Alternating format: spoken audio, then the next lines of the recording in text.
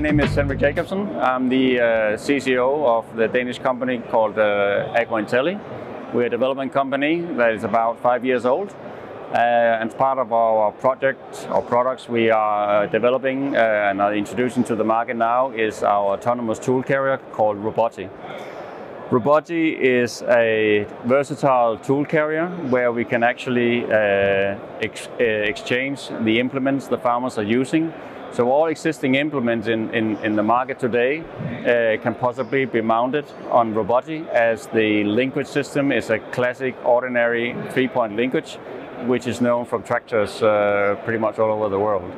So with ROBOTTI, as a beginning, obvious operations such as seeding, planting of row crops, cereals, it could be mechanical weeding we can do. We could do some spraying, even spot spraying, real-time spot spraying. It could be pruning of grass. So basically, a lot of the autonomous type of task farmers may have on their farm, or where they basically don't add any value while sitting in the capping holding the wheel, that operation might as well be turned into autonomous operations, which ROBOTTI can do, as I mentioned, in certain ways. ROBOTTI comes in the newest version with 2 times 75 horsepower, so we can provide a version in total of 150. It operates with 2 Kubota engines, one for the propulsion and the other one for PTO and external hydraulics if the implement needs that. It runs, or it navigates with the RTK signal as the primary source of navigation. You map up your field as a farmer, and based on a number of parameters the farmer needs to plug in, we can make a path for the whole operation in the field, and we basically place ROBOTTI in the field, upload the plan, and the unit is running. It comes in a working width from 1 meter to 3 meter efficient working width.